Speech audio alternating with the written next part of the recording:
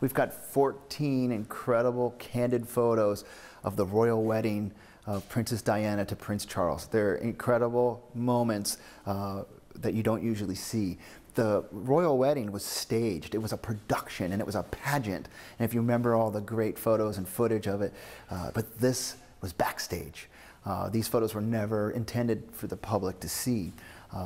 They were taken by Lord Patrick Lichfield, who was the royal photographer invited to shoot these private moments. And these 14 photos are owned by the photo assistant for Lichfield, who actually developed the film. And these are the outtakes that were not given to the family, and Lichfield gave these to the photo assistant. So they're remarkable.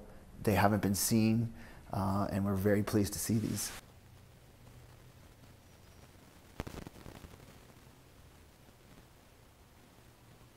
So the setting for these photos is after the wedding. They've returned to Buckingham Palace, and you can see Princess Diana and Prince Charles walking down these elegant hallways heading towards the throne room. And Diana's humanity, you can see her interacting with her young bridesmaids, and Queen Elizabeth, her new mother-in-law, walking beside her. It's an incredible set of photographs. And then they head to the throne room where you can see Diana preparing for her official wedding photos.